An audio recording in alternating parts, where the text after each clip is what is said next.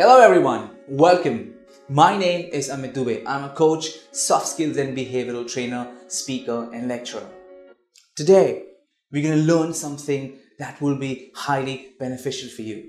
Something that will actually help you climb the ladder of success in your professional life. What's that? I will come to the topic exactly. What the topic is, I'll tell you in a bit. But before that, I want you to think about something. Just listen to me and just think about it. What do we value a lot? What do we think are the key aspects if we want to do well in our professional life, in our career? I think a lot of us would actually think it is talent. Well, I agree with it. And a lot of us would think it is hard work. I agree with them. And a few of us will think that it's hard work as well as talent. Well, I agree with these guys as well. But your hard work, your talent is important. It's very important, I understand. But it will take us only to a certain level. Yes, it will take us only to a certain level. After that, if you want to reach to the top, if you want to reach where Barack Obama is, where Narendra Modi is, where Sachin Tendulkar is, where Tiger Woods is, where Muhammad Ali was, in that case, we will need something or certain things rather which are more important than talent and hard work also. What are these things? 1, your attitude will matter a lot. 2, what else do you think it is? It's going to be your behavior.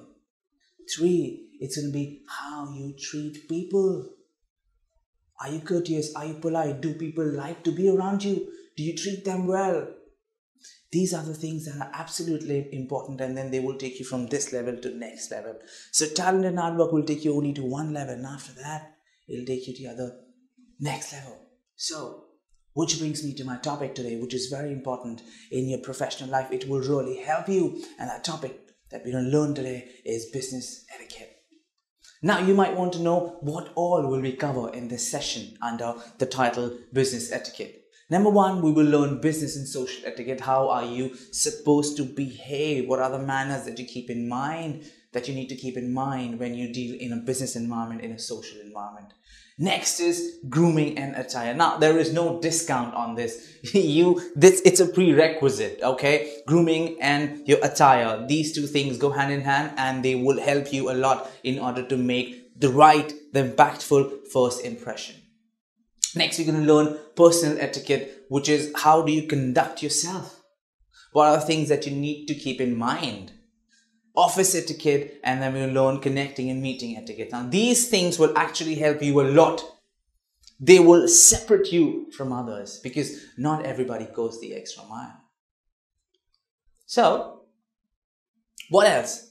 We will also have social and dining etiquette. Now, we live in a world of networking, and we need to learn this. You will go out with your clients, with your colleagues, with your seniors, with your subordinates for lunch and for dinner and for breakfast. In that case, you will need to know the dining etiquette as well. So, let's begin. Now, we start with what really is a business etiquette. What really is the definition of business etiquette? Now, business etiquette is a set of manners that is accepted or required in a professional. Read it very carefully. Something which is accepted or required in a profession. You see that? That means it's a prerequisite. You need to know it. I'll tell you, in a lot of international markets, in countries like Japan, if you do not take care of your manners and etiquette, you cannot do business there. You cannot do business there. They observe you first, and then they decide if they want to give you business or no. So that is why it says that it is required in a profession. Now, in a layman's term, let me tell you. Now, that was a very textual or definition, theoretical. In a layman's term, etiquette basically means behaving yourself a little better than absolutely essential. Behaving yourself a little better than absolutely essential. You see, I use a phrase, going the extra mile. That's what it is. That's what actually the life is all about. Just doing a little bit extra. That gives you an edge over the others. That takes you from this level to next level. where everybody is just doing fine, you're doing excellent, and that will separate you from the crowd. And so is the case with etiquette. These are manners. This is the way the good etiquette is basically when you behave a little better than the others. All right. So what's the benefit of etiquette? What really is the benefit? Now, it gives professional tools to impress clients and colleagues. You see, when you go the extra mile, everybody would like it. Everybody would appreciate it. And that's one of the key advantages of practicing business etiquette. Plus, it puts others at ease and they will be comfortable around you. Okay, and that's very important because people should like you. People should like to be around you. And that will happen only when you make them comfortable, and etiquette plays a very important role in making them comfortable. All right, so let's understand the difference between social and business etiquette. Now, social etiquette basically is marked by courtesy. Okay, in a society, we've been taught from the time we are in school that we need to behave in a certain way. We need to be kind, we need to be polite, we need to be courteous. Do you understand that? So basically, that is what we need to keep in mind. That in social etiquette, it is majorly marked by courtesy, and we are seen as good or not so good guys or girls, depending on how courteous we are and how well we behave. Second point is, it is marked by gender, meaning gender plays important role. So basically we have this unwritten rules, right, wherein the men are supposed to do this and it's their responsibility, and the ladies are supposed to do this and it is their responsibility. Now let's come to business etiquette. Now let's see the difference. Okay, let's see the contrast. What's the difference? So in business etiquette, what really happens is, it is marked, first point, it is marked by hierarchy and power and not by anything else.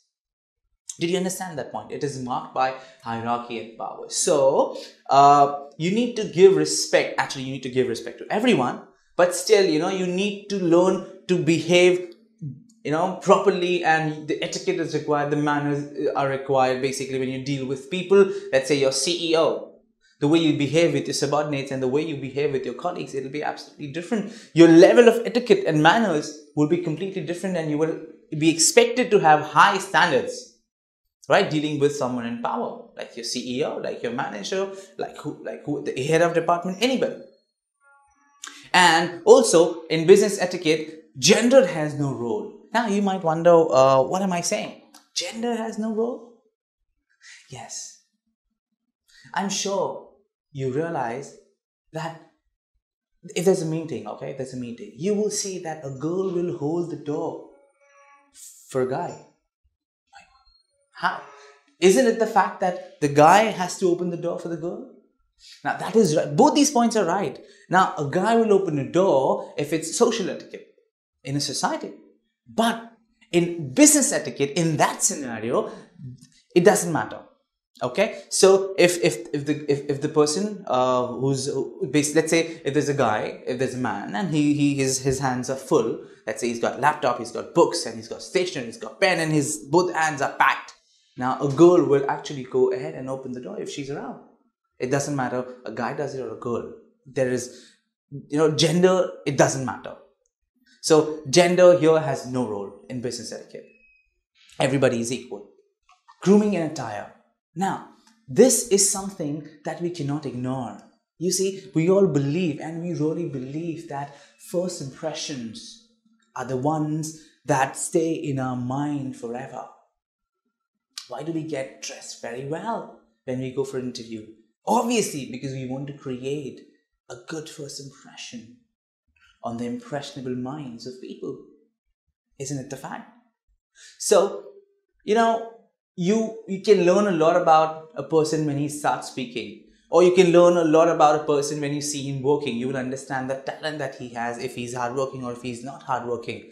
But that will only happen once you be with that person. But just when the person arrives, you still will form an opinion about that person, because our mind works that way. Now, if that person is you, if you want to make a powerful impression, then in that case, you have to understand that what you wear is very important, and how you groom yourself is also equally important. Now we'll understand what is the right attire for men, for ladies, and what should you wear, what kind of tie, or what kind of formal clothes, or what kind of dressing that we need to know when we come dressed on a Saturday. Let's say if your office is working on Saturday, we'll understand all of that. But for now, let's come to an agreement that grooming in attire, these are two important things. They go hand in hand, and you need to make sure that you take care of yourself and that you look presentable. How? Grooming is one important aspect. Alright, what's next? Personal etiquette. Now, as you can see in this slide, look at them. You see, do you think that you would ever want to shake hands with these guys if you ever met them and if you ever see them doing this? It does not look good. Alright, so I understand that sometimes you have to itch and sometimes you have to do certain things, but there is a way to do it.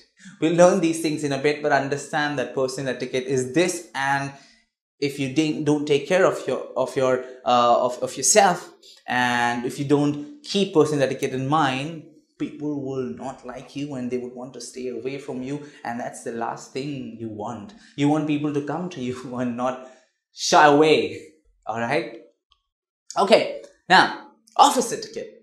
Office etiquette is basically the etiquette that you need to know, the manners that you need to know, some unwritten rules that you need to know to exist peacefully and to exist nicely with your colleagues.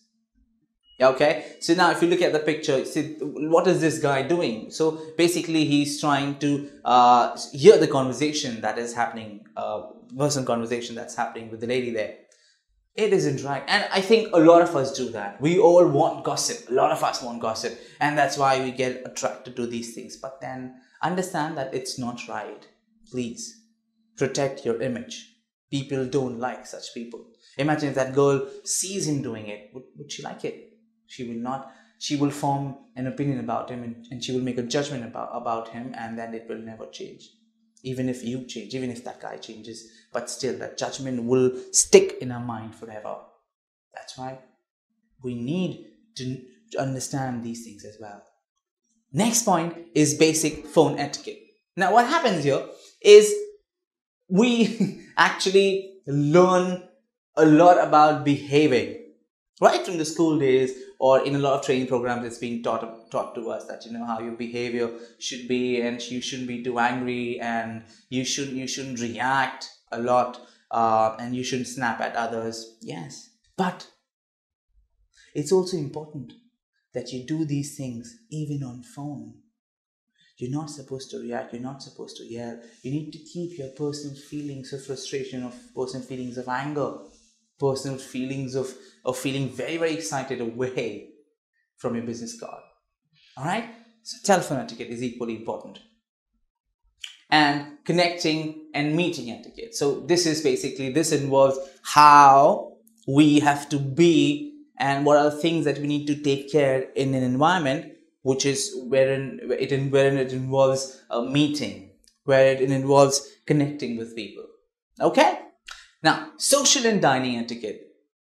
If you look at this picture, do you think that you would ever want to be around with a guy like this? It doesn't portray the right image, does it? You see, I know this picture is a little exaggerated version, but in real life, I have seen so many people who, when they have a dinner or when they go for marriages, their plate is like stuffed and filled. It doesn't look good. And they have no control over what they drink. So, so they say that your respect is in your hands. People will respect you or no. It will not be decided by them. It will be decided by you. You need to learn to respect yourself first. And that you will do if you practice etiquette. Alright? Now, let's understand one more thing about etiquette. You see, it might surprise you, but it's a fact that etiquette is not the same everywhere. It's not the same everywhere.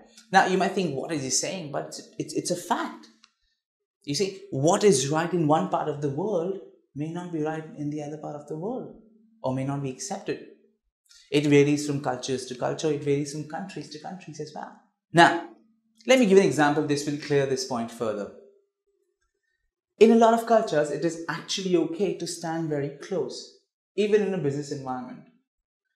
Generally, this if somebody is standing this close to you, now that's your personal space, and only your family members or your very, very close people can stand this close to us. Generally, in, let's say, in our Indian culture, people don't say stay so close unless they are like your close people.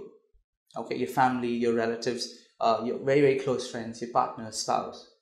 But in a lot of cultures, it is okay to stand so close. Now, we might, let's say, you might not be very comfortable if your boss stands so close, or if your subordinate stands so close to you. We might just step back. But then in a lot of cultures, like I said, it's okay. So for them, that's all right. But for us, that may not be all right, and we might just get a little uncomfortable. So imagine if a person from that culture meets a person from our culture, and then that's going to be, he might just get uncomfortable, and the other person might think, why is he actually running away? So you see, that's what I mean when I say that the etiquette is not the same everywhere.